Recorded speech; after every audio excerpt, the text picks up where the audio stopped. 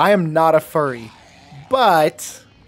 the thing I like about the Blight's new cat skin in Dead by Daylight is it's possibly not even the Blight that you're playing as when you have this skin equipped. For the Cursed Cat cosmetic collection in Dead by Daylight, most of the skins are the entity transforming the character based on a core memory they had involving cats. For instance, the Wraith had a stray cat that he used to feed at the Autohaven Wreckers, until one day it got a little curious and went exploring, and we all know what curiosity does to cats. The Hillbillies is based on a cartoon cat that he considered to be his only friend growing up, which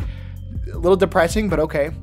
The Clowns is based on a cat missing poster that he saw, and then he decided to write his own fan fiction on the poster about all the terrible things that he was hoping happened to it. The Plagues is about a hairless cat that knocked over her incense, and the Tricksters is about a vicious cat fight that he uploaded to his social media until his PR team made him take it down. But the Blight's Dead by Daylight cat skin, however, it comes at a higher price point, it has its own unique model, and it has cat noises intermingled with the Blight's usual Blight noises.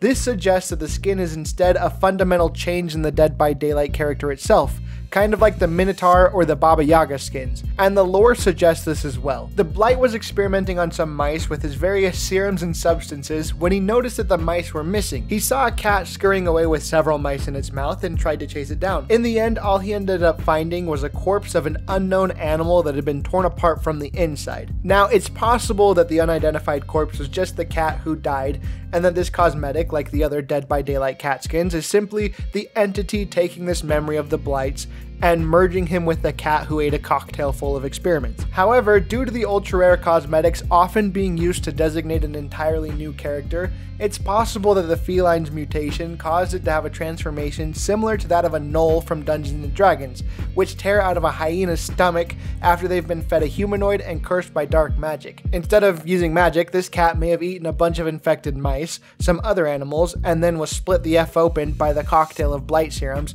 thus birthing a blighted cat monster that the entity decided to take into the realm of Dead by Daylight as well. Ultimately, it's left open to interpretation, but the fact that the torso is called Feline Mutation and features a group of rat skulls and cat skulls all fused together, I feel like you're playing as the cat and not as some nightmare version of the Blight fused with it. But let me know what you think.